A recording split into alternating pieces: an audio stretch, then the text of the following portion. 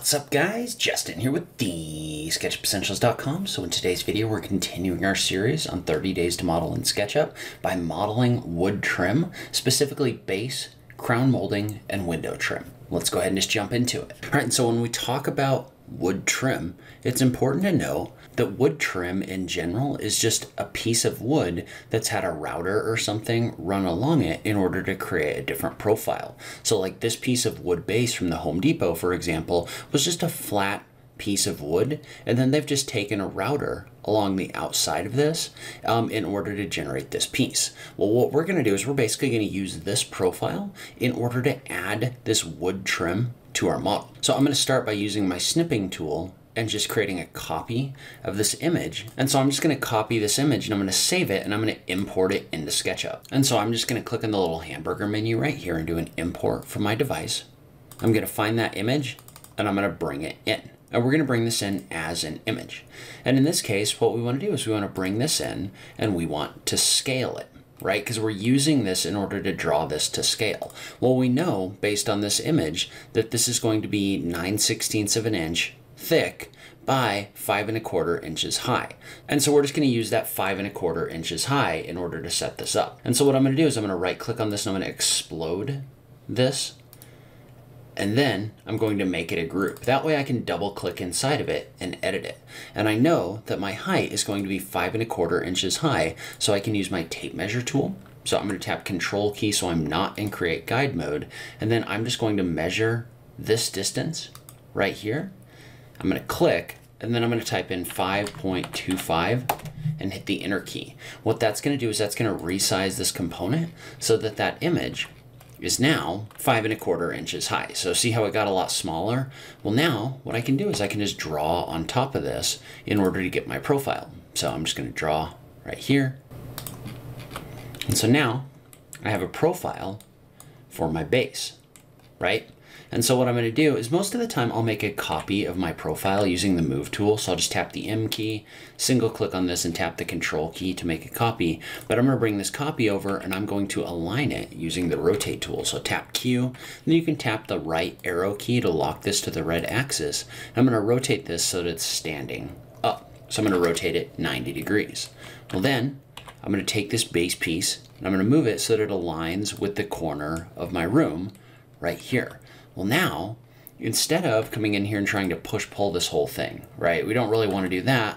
What we want to do instead is we want to extrude this along this path right here because we want it to go all the way around our building. And so what I want to do is I just want to come in here and do a shift click and select the path all the way around the building. Then I want to activate the Follow Me tool. So the Follow Me tool is if you click on the push-pull and click right here, that's going to be active. And then I'm just going to click on my profile. And notice how this lost the selection. So we're just going to have to go back in here and get the selection again. We lost the selection when we had to click in there and select the tool. So we're just going to reselect this.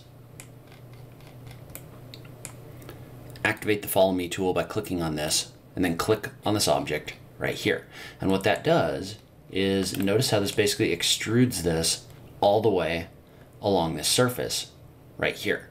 And so one thing to note about that is when we did this, it kind of wiped out the wall on the back side in there. So you might need to just draw across the surface right here in order to heal that. And then on this back side, you may have to draw a line all the way down. So sometimes the Follow Me tool can act a little bit funky. And honestly, it might not even matter depending on what you're trying to do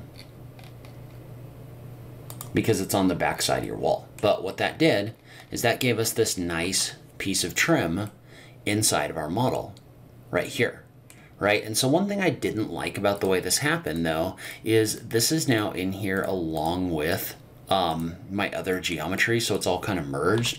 So now if I move things around, it's all like sticky and it's going to mess everything up. So let's look at a way to add the profile without having it merge with the rest of the geometry in your model. So first off, I'm going to go grab a crown molding profile and I'm going to import that. And one thing you might want to think about doing is you might want to think about drawing this big inside of this group. So I'm going to right click, explode, right click, and make group. You might want to think about making this bigger and then scaling it down once you've drawn the geometry.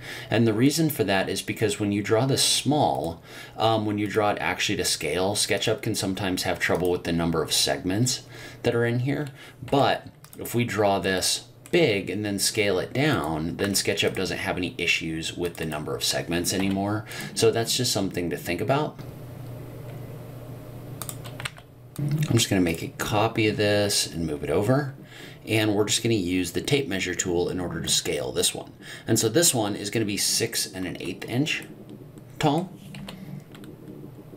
So we're just going to go from this upper point to this lower point with the tape measure tool. We're just going to measure it and then type in 6 1/8, hit the enter key.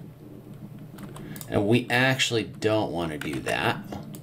And I'm going to take this and I'm going to put it in a group. Then I'm going to double click in the group, use the tape measure tool in order to resize this, just like this. And so notice how this time, this piece of base, or in this case it's actually crown molding, is in a group, where previously we just had it in there as raw geometry. Well, we're still going to take this and place it. So I'll start right here, then we're going to move it down, and we're going to rotate it using the rotate tool so that this is aligned. Then I can just move this up like this so that it aligns with the top of my space. So I've got a profile in here that I want to extrude along this space, but it's different in that this time it's in a group. So for the group, I'm just going to select this whole thing. So activate your tool first. So we're going to click on the follow me tool, and then I'm going to right click and click on edit group. That's going to put me in this group. And then when I click, it's still going to follow along this path that we had selected right here. So you can select the path, activate follow me, right click on your group and click edit group, and then click on this face. Well, the cool thing about this is this got put in here as a group, right? I don't have to worry about it anymore merging with my geometry because it's in here grouped separately from my wall geometry. And so you would do the same thing with a window opening where you would draw out the profile and then add the trim. And so first off, the base is going to be a little bit different, right? It's just going to have a simple profile that comes out like this. And so for the sill piece right here, you would just extrude this across very simply. I'd probably want to go ahead and put that in a group. And so for my window, I'm going to import a window casing image.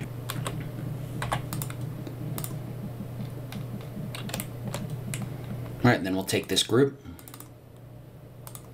We'll set it to the size that we want using the tape measure tool. And then we're just going to move this over.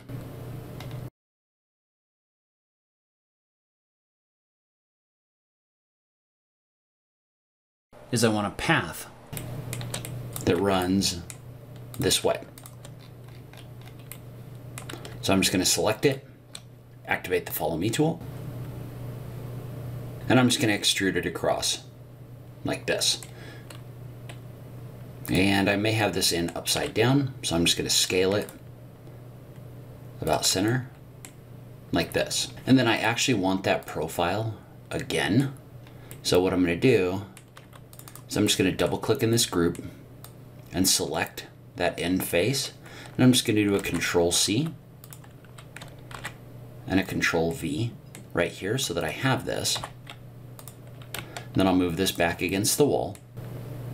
We'll go ahead and put this in a group. And we'll use the rotate tool to lay this down against the wall. And I'm going to go ahead and we'll leave a little gap here that we can fix in a second.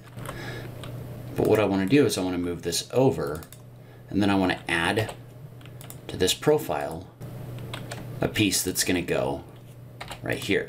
That way when we extrude it up, it's going to look something like this. And so then we just want to do the same thing where we select this path, activate follow me, edit this group, and then add this trim just like this. And so in this situation, probably what I'm going to do is I'm just going to extend this piece out right here. And this may not be perfect window trim, by the way. We may have a little bit of a gap in here, but we're going to call it good. You understand the concept of what we're trying to do here. We might even take this bottom piece and select the end geometry, and we can move it over on the green axis in order to make it align with this end, since we drew it a little short. All right, so if you have any questions, feel free to leave them in the comments down below. I will link to the next video in this series as soon as it's ready to go.